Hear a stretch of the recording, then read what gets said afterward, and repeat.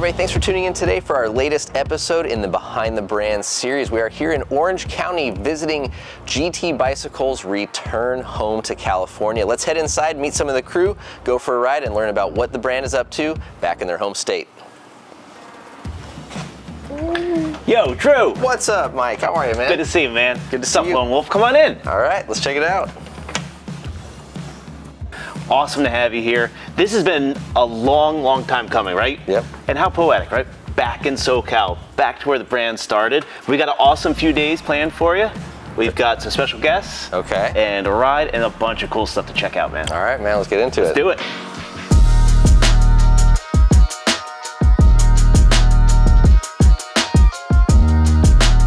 Mike, so who are you and what do we do here? Drew, Mike Morrow. So head of marketing is my title here at GT Bicycles. Okay. It's a little bit of everything. You know, we're a small core team out here, so it's important that we wear many hats. It's my 13th year with the brand. Okay. I started kind of in the inception of what, the former regime. Okay. And I've seen so much change, and the recent change has been fantastic. So it's been an amazing ride so far. And let's talk a little bit about that change. Sure. Obviously, we are in Southern California, so let's talk about what that means. Holy cow. How poetic is that, right? The symbolism, right? The brand 50 years ago, over 50 years ago, we were born here in Orange County, right? Like grew to be, one of the biggest brands in the universe. And we've returned since since some of the recent changes with the organization. January 1st, 2023, we're based here, back in Orange County, back to kind of reestablish our roots, and we're really set the brand's future up for a lot of success here. Obviously, where you guys are now is sort of a shared space with Cervelo, who's another partner brand, I guess, under the umbrella, right? Yep. But are there future plans to kind of step out, get your own spot, maybe a demo center, anything like that? So actually, that's a really good question and a really good point. So the crew at Cervelo has been nothing but welcoming. It's been amazing. It's a great kind of family atmosphere here. But there are plans for GT to kind of branch off and have its own standalone presence. And we know one of the things about a lot of the GT products is people want to be able to touch and feel our product. They want to know where to find them. So having a standalone presence with, like you said, a bit of a showroom, a bit of a demo presence is on the roadmap for sure, for the future. Okay, so people will be able to come down here and ride some awesome Laguna and Orange County trails? Yes. Right on. Jason, how long have you been in the bike industry?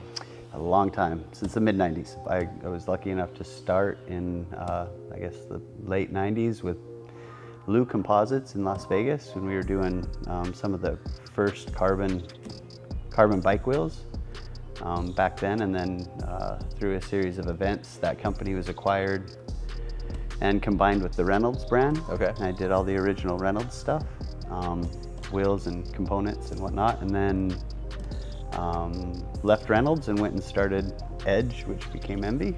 It started in my kitchen, and primarily focused on Crank Brothers and trying to turn Crank Brothers around. And I spent the last 7 years doing that prior to this. So you've been all over the place? A bit, yeah. Yeah? Yeah, well-traveled. How old were you when you first got into the bike industry? I was in my late 20s. Okay. So I had started a couple businesses outside of the bike industry and done okay with those. So I thought I was pretty clever, and then I came into the bike industry and learned that it works very differently within the bike industry. Through that journey and bringing you here to where you're at GT, how does this sit just in that ride of the bike industry? Yeah, I mean, when I got the phone call at the potential of coming to GT, it was super rad. My very first bike that I was able to, and I had to beg, steal, and borrow to get the money for, was a GT. Bikes for me were freedom. Like, they were wings, and I would ride all day just to be gone. And so I had a deep love of riding bikes. It was never really about competition. It was more about the freedom and the solace and the, cleaning your mental diaper. Yeah. And so, my relationship with bikes was that. And I fell in love with, mountain biking and was able to get a GT. And if somebody would have came to me as a, 17-year-old kid and said, someday you'll have the chance to run GT, I would have freaked out. Yeah. So for me, it's kind of poetic and full circle, and it's brought me back to it. And I mean, if we're being honest, like, GT has seen it all. Like, it's been on top and it's been on bottom, and the group here is super passionate. Everybody bleeds blue and yellow, and we're all very, very excited about the opportunity to bring it back to prominence. Yeah, I mean, that's very apparent. Like all the people that I've met here, like you can tell they're not just working here because it's a job. Like they're like, these guys are like, they're diehard GT It's a religion, yeah. It's a religion. And honestly, I was shocked to travel. For the last year, I've been traveling to different bike festivals and whatnot. And the one thing I would say is an absolute truth is pretty much everybody has a GT story. Yeah. Like if you talk to them long enough, it was their first BMX bike, it was their first whatever, and everybody's happy to share their GT story. So I spend a lot of my time listening to people's GT stories as I travel, but it's a religion. There's a lot of goodwill for the brand. People are super excited at the idea of it coming back. Yeah. And it's unlike some of the other companies where I worked at, where you're trying to convince people to be passionate about it. I feel like there's a huge groundswell for GT to be successful, and people are really rooting for us. So yeah, I would agree. There's just so much history, there's so much opportunity, and getting it back here in SoCal gives us a chance to kind of attach ourselves to it in a tangible way. But most importantly, we're less than 2 miles from the trailhead. Yeah. Which we couldn't say in Connecticut. Right, yeah. So.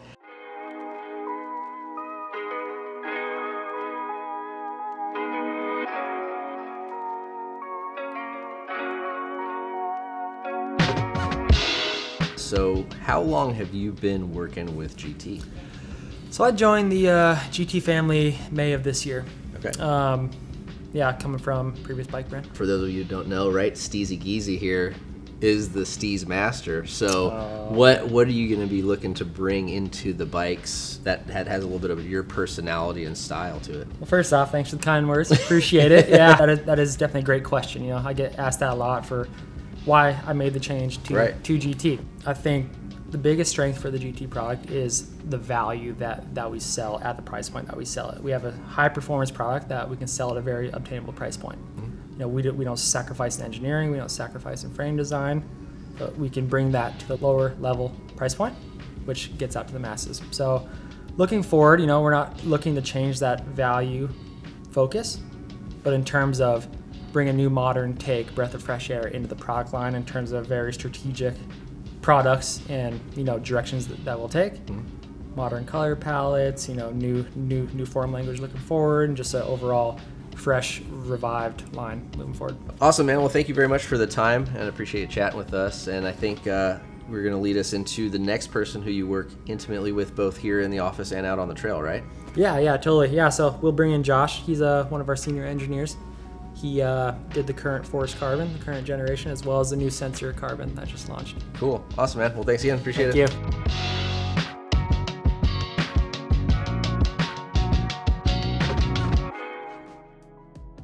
Josh, how long have you been working with GT bikes? It's been 7.5 years now. Okay. Yeah, it's been a long time.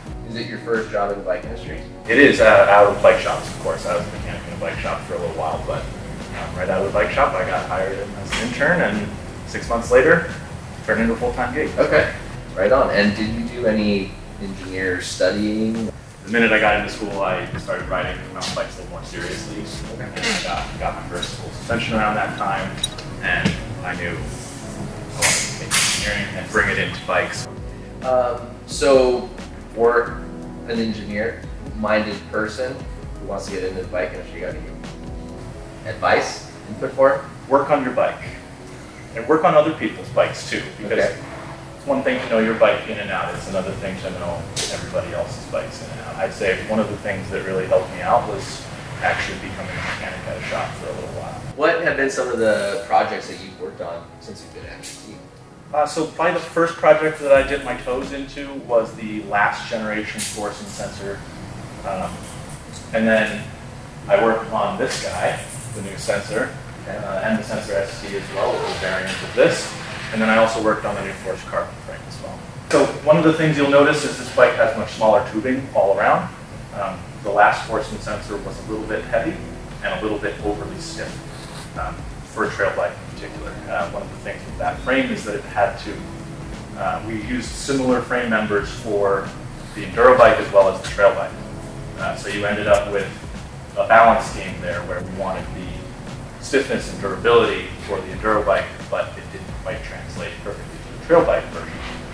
So this was a new approach to that, where we were able to shed 600 grams off the frame weight and we were able to refine a better trail bike stiffness that isn't bouncing you off rocks and stuff. What would you say is like one of the most rewarding things as a bike engineer?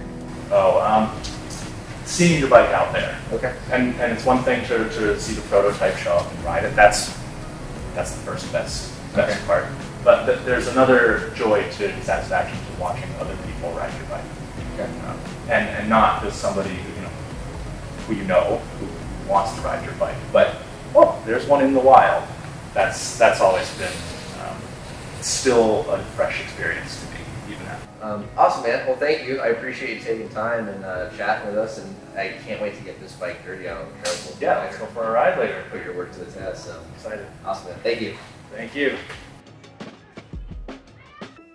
Coming to work for a brand like GT, I came from the core side of the industry. Worked for the sickest brands, and this was kind of my first chance to do it my way, with support, or just very hands-off support. Right. And just coming to work for such an important brand, and the people trusting me. And I don't know how much of it was trust or just them not fully understanding BMX and trusting. Maybe my resume, what I've done in the past helped a lot. But it's just every day, like getting to bring something that's so important to people back to the limelight.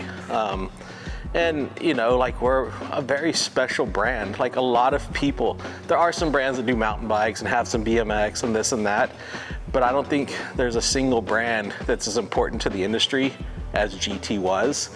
And it's still a trip to me to say that I'm GT or I'm part of GT. We've been such a small team, just head down, grinding it out. And all of us have nothing but the best intent with what we're doing, because it's such an important thing to so many people. And we have some of the most fanatical fans, and you don't want to let them down, but also we want to stay true to ourselves and stay true to the brand and make it not a perfect example, but at least an ideal example of what a bike company should be today. And that's what's really exciting about what we're doing right now. There are fans, they're an extended part of our family, and they should be clued in a little bit on what's going on. Let them have a little bit of ownership of what you're doing, and I feel like that humanizes a brand. Like we already have a challenge of people imagine us as GT or this big corporation. It's like, dude, we're less than 20 people now. For the longest time we were less than 10 people. Like we're as DIY and core a group as it gets.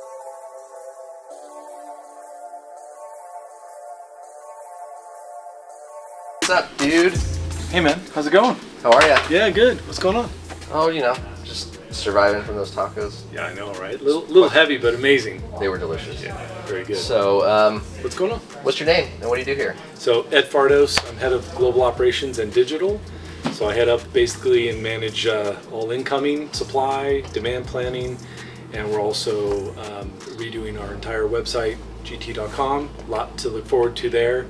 And then we're also on point for the B2B app, which basically allows our dealers to order bikes and get visibility to inventory and what's coming in and whatnot. Okay. So I actually have I'm a little bit of a outcast when it comes to the bike business because I'm from high tech. So okay. I spent a decade at Apple. Wow. I launched the original phone, watch, and iPad. So just a few products you might have heard of, okay. right? And so yeah, I did that for the US initially, and then I went global and did the watch and iPad globally. And now you're working on mountain bikes. I love bikes. What can you say? And Jason and I go back. I met him when he was just a young guy. Okay. He was on an Avalanche and inspired me to get a Karakoram, so I got my Karakoram and we started hitting the trails together. Okay.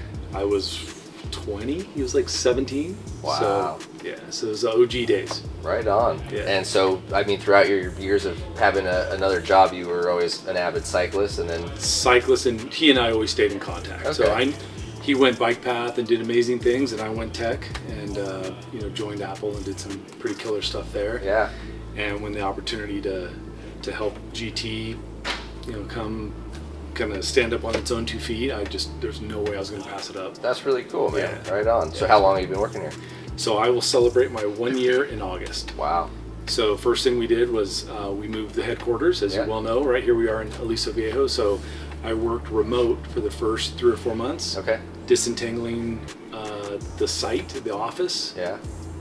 getting it packed up and shipped out here to Aliso, and then firing this building up. Wow, right on, man. Yeah. Well, and what do you think of the transition? Bike industry versus tech? You know what? Similarities, differences?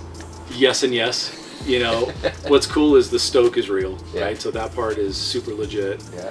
And it's hard not to just be passionate about, you know, bringing cool bikes to the market. I mean, tech was fantastic, make no mistake, right? Life changing, but there's a freedom that you get on two wheels. For sure, Yeah. absolutely. My current role is administrative manager, head of staff, but I used to be graphic design manager here. And longest standing employee here? Yeah, I guess I would be. I started in 2001 is when Mongoose had been acquiring Schwinn and GT. Okay. And so I've been working with GT solely since about 2007. What has your time with the company changing hands been like? When we first got GT, we were all excited to have this cool mountain bike brand and BMX brand, even though we were, you know, Mongoose and stuff. But having that come into play and into the brand house, that was exciting because we always knew GT was like a little bit cooler and had that rock and roll vibe and everything like that, and they're SoCal and like have that.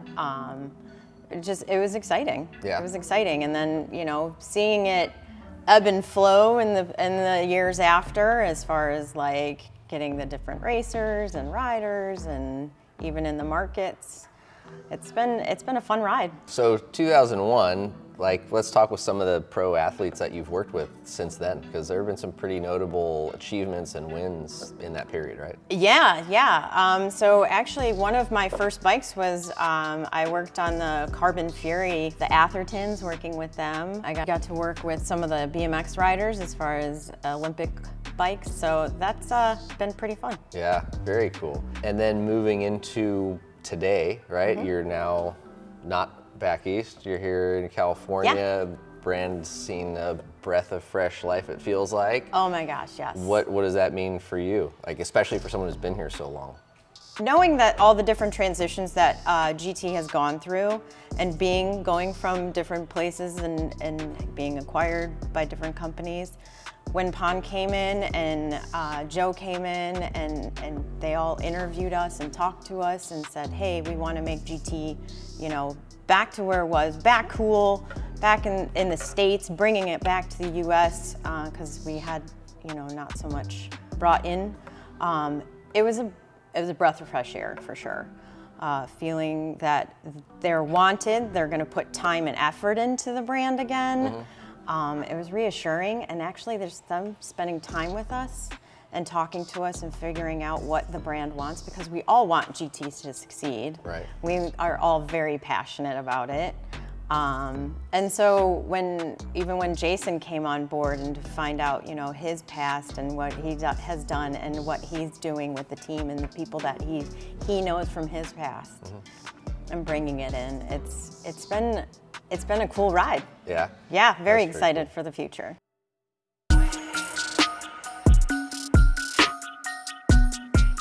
You guys got any questions for him? Hi. Rapid fire? What hair product do you use? Yeah, what hair product do you use? That's a question I get all the time, surprisingly. I wonder why. I wonder This is sweat. Natural, pure, athletic sweat. Done half a run. Mixed with a little bit of olive oil, maybe? Yeah. What are some of the biggest challenges for someone in your position? I think it's understanding not only bikes, but the market, right? You know, certain places have a lot of different needs in terms of what riders want to ride. You know, whether it's shorter travel bikes, longer travel bikes, cross-country bikes, and obviously e-bikes. So, you know, we're kind of doing what we can, working with our sales guys, and, you know, really kind of trying to get as much knowledge and learning, and that's kind of the fun bit, is you get to learn so much about so many cool places. And, you know, perks of working in the bike industry is, you know, we get to ride our bike a lot. And I know you had mentioned earlier that you were living in Bellingham, now moved down here. Yep. So if you were speccing a bike for Bellingham versus speccing a bike for riding right here, tire is going to change, right? There's a lot of stuff that changes. So how do you kind of put a value or a weight on spec choices for budget and for riders in different regions? Is that a struggle? It is. It's a great question. Ultimately, you know, it's kind of the beauty of my job is I work with a lot of great riders, whether, you know, our in-house team, our factory racers, you know, riders and athletes all over the world. It's really fun to kind of, you know, say, hey, I need someone to ride this, you know, whether it's up in Bellingham, BC, or back, you know, on the East Coast or Europe, etc. Like, you know, we can test tires, suspension, brakes, and ultimately it's about, you know, striking that right balance of, you know, bike performance and value. Really, you know, want to make sure that when a rider throws a leg over a GT, they're going to have a kick-ass experience. They're going to, you know, be kind of frothing for the next ride and really just kind of love the process of it all. So let's talk about the new bike. Okay. What were goals? What were you shooting for? What were challenges or really exciting moments for you in the development? For sure. We really liked how the previous bike suspension performed. Our LTS, it won a World Cup, right? So we didn't want to change too much, but there were a few tweaks we wanted to make. We did add another rate of progression. We increased the progression for the leverage ratio because the bike is now faster. We wanted it to be able to take bigger hits, as it will be seen. And so I think this is a good example of how you can make the bike work better for a racer, better for a mechanic, or if you are your own mechanic. Every little touch point is just easy, simple, practical, and it looks like a race bike too. We're pretty excited about that. So for people who haven't ridden a GT or wouldn't have considered a GT, downhill bike, maybe rode one many years ago, yeah, what would be your little soundbite for those people when looking at this bike? Okay, so it looks cool. It's easy to work on. It has all of the adjustments. And what I mean by that is if you have a certain riding quirk that makes you want a short chainstay or a long chainstay or high progression leverage ratio, or you want to run a mullet, this bike can do all of it, and it's with the flip of a chip. So it's really easy to set up for not only going fast or for a certain track, but it's easy to set up for you. Right on. Well, I can't wait to ride one. Yeah. Right on. Well, thanks. It was good to meet you, and fun getting out here on the trails with you. Congrats, and yeah, can't wait to get one of these for ourselves to try out. Thank you, Drew. Thank you. Let's get back to riding.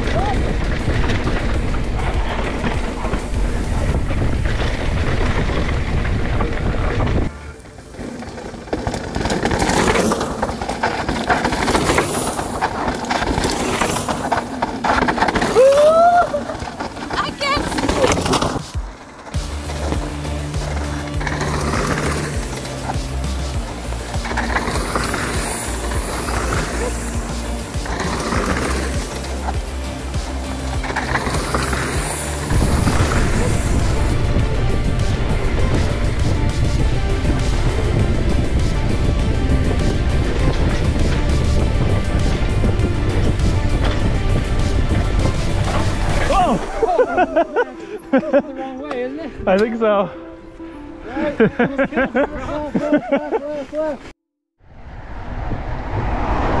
It's a good one. You're on film. I said, this is a good one. You're on film.